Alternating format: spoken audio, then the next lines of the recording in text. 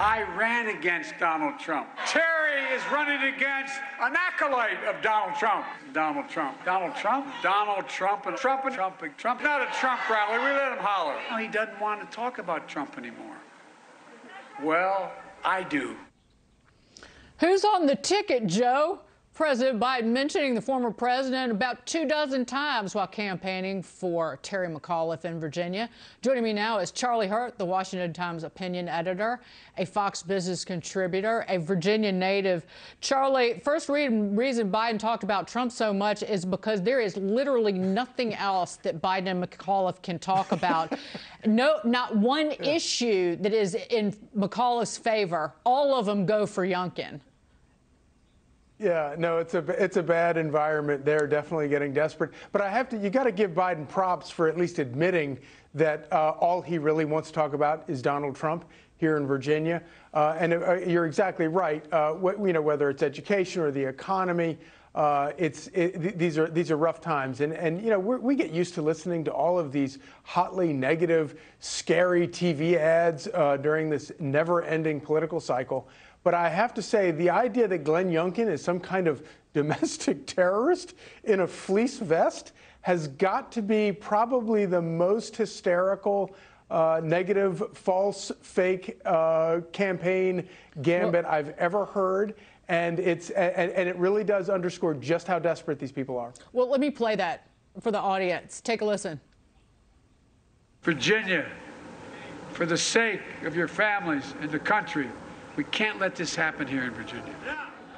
Extremism can come in many forms.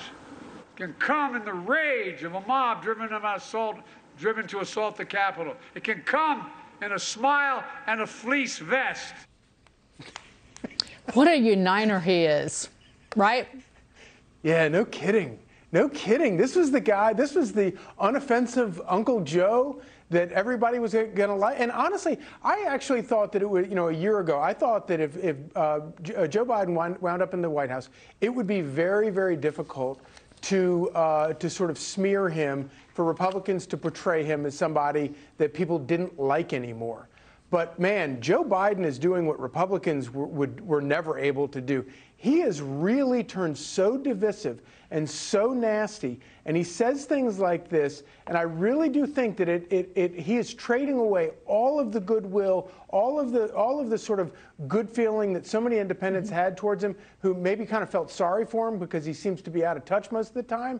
But this is going to turn into real hot anger, and I think we're going to see it in Virginia next week, and I think we're going to see it in the midterms next year. Issue number one is education. Here's what Terry McAuliffe told a reporter from CBS today. The reporter asked him, if you win, how are you going to work with those parents who have concerns about how things are being taught in schools? Terry McAuliffe said, this is all generated by Glenn Youngkin. One, I think that people in Virginia can thank Terry McAuliffe for screwing up and telling them the truth when he said, I don't think parents should be telling schools what they should teach. As the Wall Street Journal editorial page wrote today, McAuliffe said in public what he tells teachers unions in private. Right. But this is a huge albatross for him because he was the governor before, and he vetoed 3 school choice bills. He was the governor when the Department of Education started pushing critical race theory onto the public schools in that state. And he's got nowhere to go with this. Yeah, and this whole idea that this is something that's been made up by Glenn Youngkin is such an insult to all of those parents that you see who are going to school board meetings, who are genuinely concerned about all of this. And I think the Wall Street Journal is exactly right. The definition of a scandal is when a politician accidentally slips up and says what they actually mean. And I think that when you compare Terry McAuliffe's record to what he said, what he accidentally spoke truthfully during that debate, it lines up pretty neatly. And of course, you're exactly right.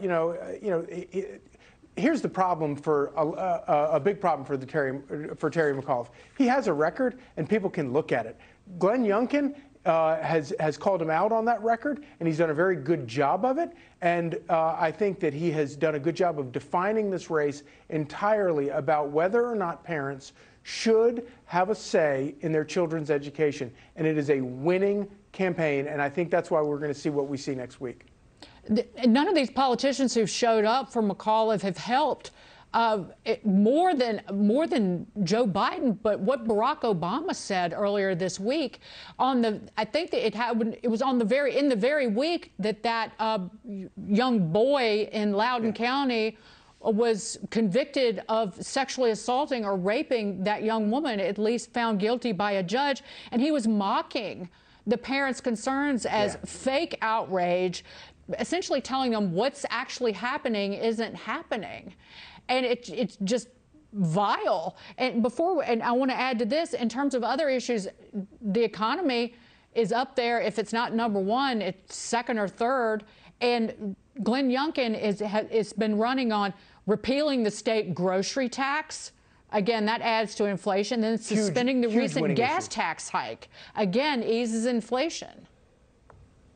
Yeah, those are huge winning issues. And I was really startled by Obama's appearance in Richmond last week. When you think about how on point Barack Obama was in 2008, and then you listen to how completely out of touch he is now, it's pretty startling to think about that. Before we go, look at this video. I don't know if you have a return, but this was Joe Biden last night, no mask, crowd full of folks. Just hugging up on people. People were wild. Here's my... You and I would have been arrested for this. Yeah, exactly. Certainly, if it was here in New York City, I would be. I just want to add one thing, though. My headline from that video, COVID's over. Yeah, amen. Amen. He solved it. Great. Thank you. Yeah. At the same time, we're going to talk about it later in the hour about McAuliffe lying about the COVID numbers for kids. Yeah. No, and it's kind of amazing that McAuliffe has so screwed things up, and Biden has so screwed things up that we're not. That this is really, I don't even think of top tier issue in Virginia right now. As you point out, it's all about the economy and it's all about education, and nothing could be more devastating for Democrats than talking about education and the economy. Even former Governor Doug Wilder, the first black governor in history, he does not have, I mean, he's being very kind, but he doesn't have a whole lot to say that's uplifting about Terry McAuliffe. No, he doesn't. He all but endorsed Glenn Youngkin. He all but endorsed. I know. In a very gentlemanly way, Doug Wilder is not for Terry McAuliffe. A true Virginia gentleman. He is. Charlie Hurt, you as well, my friend. You as well. I'll be down in those parts shortly. Can't wait to see you.